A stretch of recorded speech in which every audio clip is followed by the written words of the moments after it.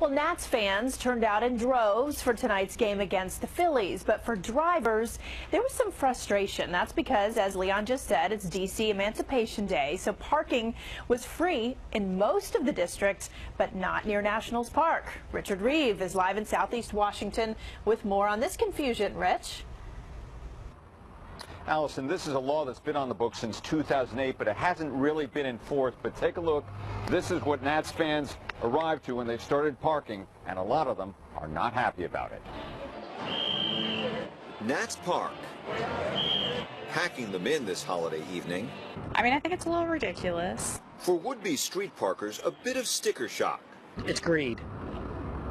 Just greed. Before tonight, metered parking near the ball field on Sundays and holidays was free. Not anymore. It's a way to get revenue, and it's an easy way to get revenue. I mean, if you just have people just pay for the parking, you get the revenue right away. How much will it cost you? $2 for the first hour, $8 for the second and third, and $2 more for the fourth.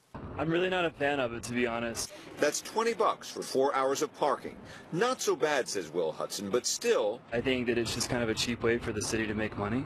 I think that they just kind of sprung it on us without warning. You have to start feeding the meter 1 hour before game time. It's bad enough that you already pay for everything else, the cost of the game and the high cost of the food. So why can't we just have just affordable parking? And you have to pay to park until 10 p.m. I think it's ridiculous after 6 o'clock, particularly after 5. Robert Klein says he feels like he's being nickeled and dimed. If my $2 an hour makes a difference to the D.C. government, something's wrong. Now it's literally a game changer. Not very fair.